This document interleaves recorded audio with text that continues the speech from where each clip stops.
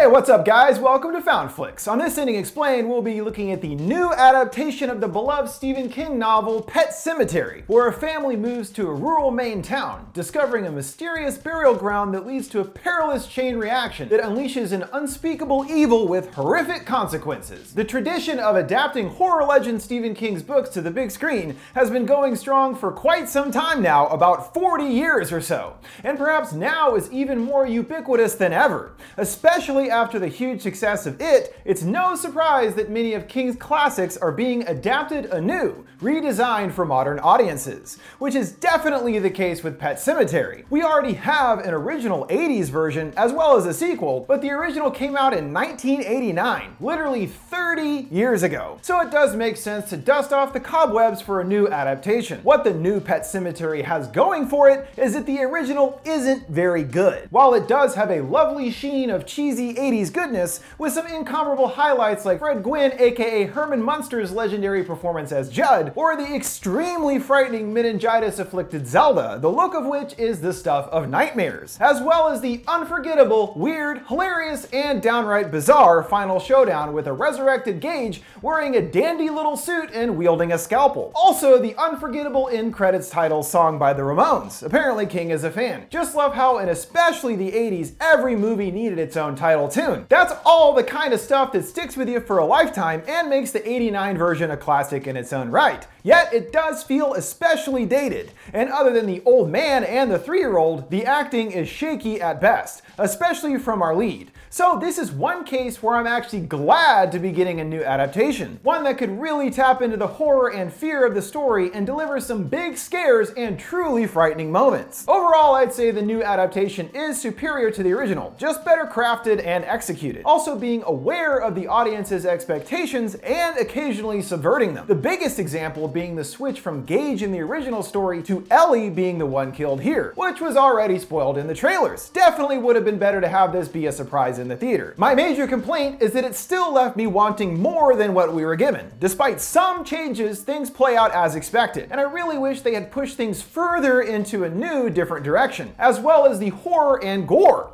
which was surprisingly a lot tamer than I would have thought, especially coming from the directors of Starry Eyes, which had some wonderfully unsettling body horror. So I still enjoyed it, but it didn't quite reach the heights or push the envelope nearly as much as I wanted. So maybe you've seen the movie and still have some questions, especially if you haven't read the book, as many important aspects to the story are relegated to the background, including what is behind the evil force that surrounds the cursed burial grounds. So let's check out the new Pet Sematary, breaking down the movie, everything you might have missed that fills in the bigger picture, comparing the major changes in the new adaptation to the original, and explaining the ending that is also quite different than what we would anticipate. Our story begins with the Creed family leaving behind the hustle and bustle of living in Boston for the simple small town of Ludlow, Maine. But since this is Stephen King's Maine, literally every inch of it is covered in evil in some form, though initially the family seems content with their change, until the evil begins to seep into their lives, when daughter Ellie spots a group of creepy children in a procession wearing animal masks, carrying a dead dog in a wheelbarrow. She decides to follow, coming across a makeshift pet cemetery, misspelled as we know, with one side barricaded by a deadfall of branches and debris into a high wall. Ellie tries to ascend it, stopped in her tracks by a bee sting. Luckily, their neighbor, the grizzled Judd Crandall, comes to the rescue, tending to her sting, and the two seem to form an instant bond. Though things turn serious when Judd warns her about the woods being dangerous, and tells her to never venture out there alone. This experience brings Ellie to consider questions about life and death, like why do animals not live as long as humans, and in particular about what happens after we die. Father Lewis has a cold clinical perspective, that our metabolism simply runs out over time, and that death is all there is, while Mom Rachel feels otherwise, hopeful that there is more to life after we shuffle off this moral coil, and more or less refuses to even broach the subject of death with her daughter. This is due to her own personal experience with death as a child, having to watch her sister Zelda, who suffered from spinal meningitis, get progressively worse over time, Rachel eventually becoming frightened of her appearance and threatening behavior. The night that she died, only Rachel was there to take care of her, but not wanting to see her, sent up her dinner through a dumbwaiter, which her parents expressly told her not to use. Sending up the meal, the waiter begins to come down, with Zelda inside, but not able to handle her weight, it breaks, sending Zelda plummeting down the shaft to her death. Due to this, Rachel feels responsible in a way for her sister's death, and feels even guiltier because she actually wanted her to die so she wouldn't have to be afraid of her anymore. So we see why she has a strong aversion towards death, or even discussing it at all with her daughter. Later, Lewis gets his first indication of the dark forces in the area. Working as a doctor, usually dealing with trivial injuries, is shocked when a mangled car crash victim, Victor, is brought in. Despite Lewis doing his best to save him, the student quickly passes from his injuries, only to somehow come back to life to give Lewis a warning. Don't break the barriers between worlds. Good advice, but just as suddenly his body returns to normal, as in definitely dead. Well, he could have just been seeing things. That is, until he has a vivid dream later featuring Victor, who leads Lewis to the cemetery, warning him not to venture beyond the deadfall. Or perhaps it wasn't a dream at all, Lewis waking up the next morning and disturbed to find dirt on his feet and the sheets, indicating that his late night trek to the woods actually did occur. Though it's not until appropriately enough on Halloween that things take a darker turn, when their poor cat Church is killed by one of the never-ending semis constantly barreling down the road behind their house. Probably not a good idea to have kids with a road of death right behind them, but whatever. Expressing concern over what Ellie's reaction would be to Church's death, Judd suggests they bury him at the pet cemetery and merely tell Ellie that he ran away. As to them, it's better to still completely avoid the concept of death at all in their daughter's life. But rather than bury the kitty at the cemetery, Judd guides them deeper into the woods, climbing over the deadfall and entering into a foggy-filled area known as Little God Swamp, which is actually an ancient burial ground that was used by the Micmac Indians. Unaware of the repercussions, they bury Church at the grounds. The next day, about to explain to Ellie that he ran away, surprisingly, her beloved cat has returned, though looking much more mangy and acting a lot more aggressively than before. Obviously, burying the cat at the cursed ground has brought it back to life, but now embodied with evil, scratching Ellie and tearing a bird to shreds on their bed. A confused Lewis confronts Judd about what they did, and he tells them about the power of the land to bring back the dead, the town believing that the area is inhabited by the spirit of a Wendigo. From Native American folklore, the Wendigo is a mythical man-eating creature with some human-like characteristics, or alternatively is a spirit that possesses humans and makes them more monstrous. The Wendigo is what is actually responsible for the evil in the woods,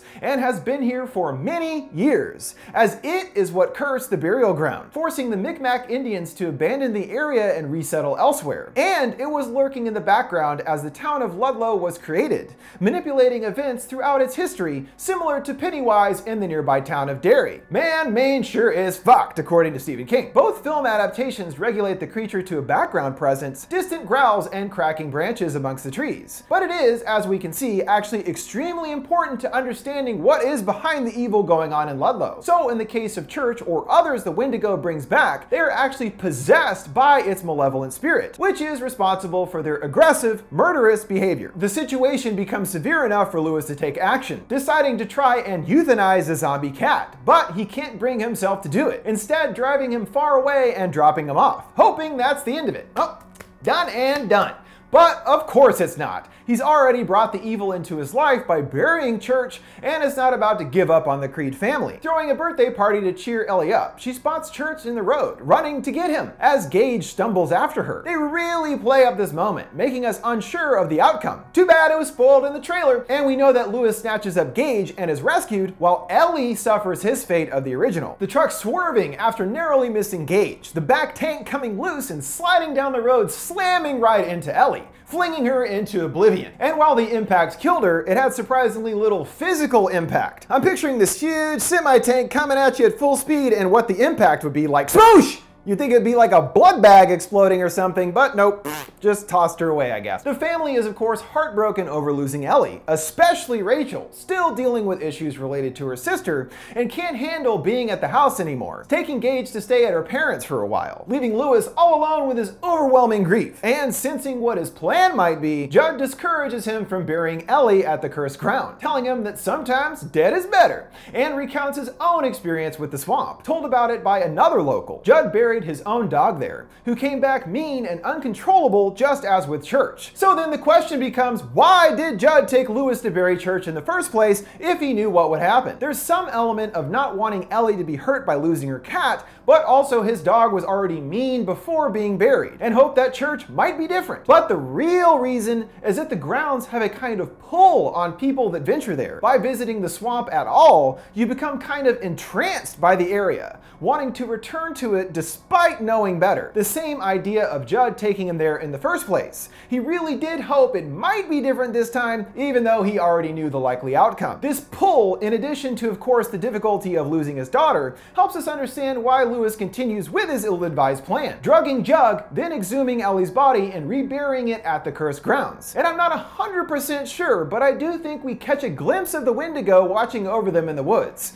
It was hard to make out in the theater, but it sure looked like something was out there overseeing the scene. As expected, Ellie is soon resurrected, returning home, seemingly unaware of the fact that she died, only remembering getting hit by the tank and things going black. Though she initially seems less erratic than changed by her return, she soon manifests similar traits to Church. No longer the sweet and friendly girl, but now disturbing and cold. Later telling her dad he was wrong about there being nothing after death, that there is somewhere she went, saying that it was only darkness. Well, that's pretty bleak, Ellie, thanks a lot. Meanwhile, back at her parents' house, we see that the evil has attached itself onto Rachel and Gage, even outside of Ludlow. Gage seeing Victor, while Rachel is plagued by visions of her sister. Her unable to reach Lewis, she grows increasingly concerned, deciding to head back to him, on the way calling Judd to try to check in. Judd finds Lewis cagey and avoidant, telling him that everything is fine, but he knows better when spotting Ellie looking down from the upstairs window, knowing Lewis didn't heed his advice. Horrified, he returns home to grab a gun to kill Ellie, and the girl turns on her old friend. Church distracting him, and using one of her father's scalpels, slices Judd's Achilles heel. Standing over him, Ellie's face changes to that of Judd's dead wife, Norma, saying that she, like Ellie, will also be suffering for eternity thanks to him, implying that he had also buried his wife at the cemetery and already gone through the same exact situation as with Ellie prior, though presumably having to kill his reanimated wife, further showing us how much sway the cursed grounds have over people that have been there. He knew the whole time the Creed family were doomed, yet still led them right to their demises, ultimately leading to his own at Ellie's hands, a kind of comeuppance for his responsibility in their fates, though no one knows Ellie has killed Judd, returning home undetected as Rachel and Gage arrive, reintroducing herself to them without a second thought, though her mother is clearly shocked and disturbed seeing Ellie alive again, realizing what Lewis has done and fleeing upstairs with Gage. He tries in vain to get her on board with their zombie child,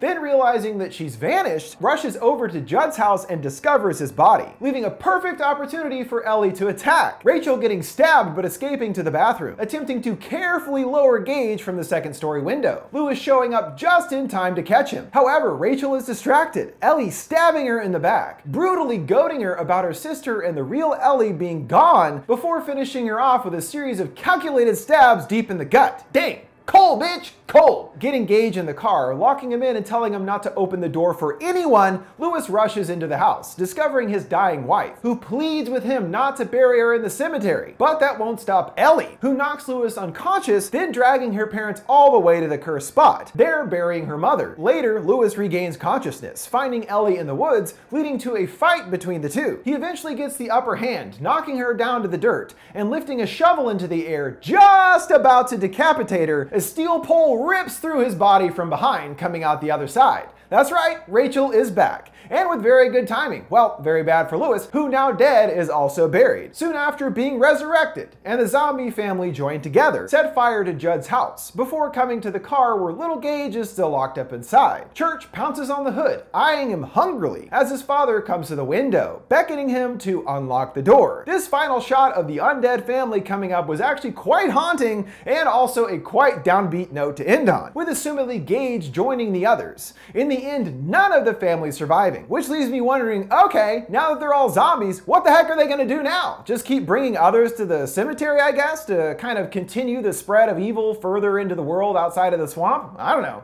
The novel clearly states the reanimated bodies live for 10 years, and that would be a lot of time to be out there killing and burying people. Could wind up with a whole town of zombies before too long, which brings up an interesting idea that is kind of hinted at but not really seen. The possibility that there are already other undead people or animals out there. This in particular ties to those kids in the masks. They only appear in one scene, and we don't see what they do with their dead dog, possibly just burying it in the front cemetery. But it's also entirely possible that they actually took it to the burial ground, knowing full well what would happen, as there's a shot from a cutscene showing the kids at what certainly looks like the area past the deadfall. And it stands to reason that Judd wouldn't be the only one aware of what it can do, especially if it's been part of the town's history for generations. These questions are new for this adaptation of the book, which the '89 version adhered to in the end, both having a substantially different outcome than the new version. There, instead of being unable to euthanize Church, Lewis does follow through with his morphine injection, killing the evil cat for good. Then when confronting Gage in his adorable little suit,